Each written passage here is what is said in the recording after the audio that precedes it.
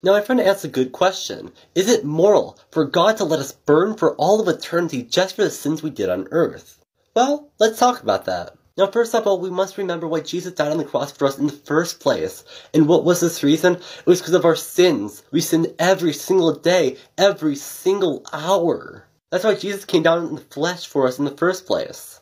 And he only asked one thing, one itsy-bitsy thing for saving us from all of our sins. And that one thing was simply to accept what he did, and to believe him as your Lord and Savior. Let me use an analogy if it's not making sense.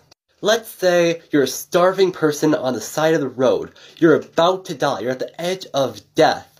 And I'm like, hey, that's not good. I don't want to see my friends starve. So I give them a piece of bread, so they don't starve to death. Now let's say you were to decline my bread. Would it be a fault on me for you to decline my bread? It wouldn't be on me. It wouldn't be I'm like some sort of evil person. I tried to save you, but you rejected it. Just the same with Jesus. He tried to save every single person, yet people just simply don't care.